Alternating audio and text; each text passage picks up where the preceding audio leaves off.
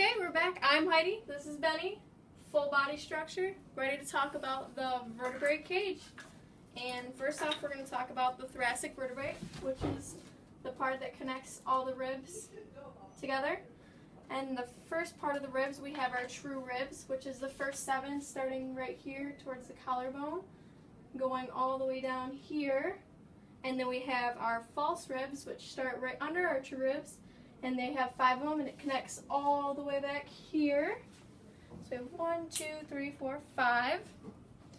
And then lastly, we have our floating ribs, which is, it's probably easier to see from the back, these 2 sets of ribs that aren't connected to the ribs or the sternum at all.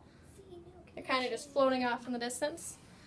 And then we have our sternum, which is this huge chest bone right here that connects our ribs and holds them together. And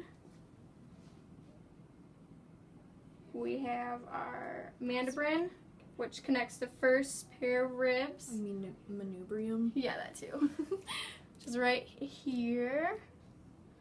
And then we have our body, which connects the last 5 pair, which are right here, going all the way back down to our floating and false ribs. And then we have our xiphoid process. It's just hanging here. Just a little tail. That's it for right now. We'll be back to talk about more. Woo!